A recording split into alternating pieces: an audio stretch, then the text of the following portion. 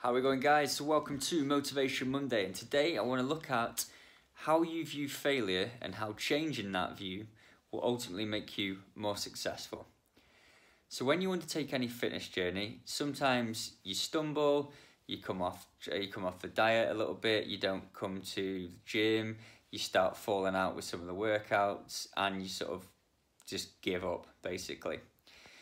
Now, what studies have shown is that successful people have adopted a similar mindset to designers, well, almost like a trial and error kind of way of doing things, where instead of going, all right, I haven't stuck to plan, I've failed, let's give up, they look at the processes they undertake, how can they make things better, how can they innovate to ultimately make themselves more successful long term.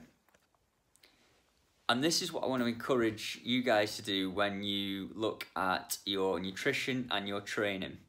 Instead of thinking, it hasn't worked, I've failed, I'll stop, look at your processes. So maybe you were using MyFitnessPal to track your macros and you stopped doing it because you found it a bit tedious and you give up. Well, instead of doing that, look at other ways of doing things. So maybe you can sort of follow meal plans and sort of find recipes and try and make cooking fun and innovate the way you prep meals to make you more successful and more adherent.